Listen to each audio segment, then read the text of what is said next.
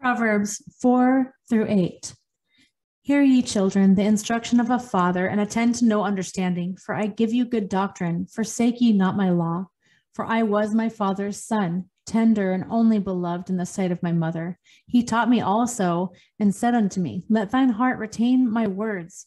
Keep my commandments and live. Get wisdom, get understanding, forget it not, neither decline from the words of my mouth. Forsake her not, and she shall preserve thee. Love her, and she shall keep thee. Wisdom is the principal thing. Therefore, get wisdom, and with all thy getting, get understanding. Exalt her, and she shall promote thee. She shall bring thee to honor when thou dost embrace her. She shall give to thine head an ornament of grace, a crown of glory shall she deliver to thee. Hear, O my son, and receive my sayings, and the years of thy life shall be many. I have taught thee in the way of wisdom. I have led thee in right paths. When thou goest, thy steps shall not be straitened, and when thou runnest, thou shalt not stumble. Take fast hold of instruction, let her not go. Keep her, for she is thy life.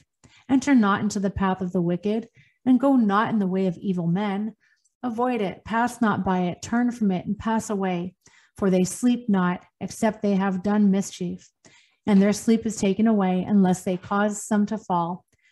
For they eat the bread of wickedness, and they drink the wine of violence. But the path of the just is as the shining light that shineth more and more unto the perfect day. The way of the wicked is as darkness. They know not at what they stumble. My son, attend to my words, incline thine ear unto my sayings. Let them not depart from thine eyes. Keep them in the midst of thine heart, for they are life unto those that find them, and health to all their flesh. Keep thy heart with all diligence, for out of it are the issues of life. Put away from thee a froward mouth and perverse lips. Put far from thee. Let thine eyes look right on, and let thine eyelids look straight before thee. Ponder the path of thy feet, and let all thy ways be established.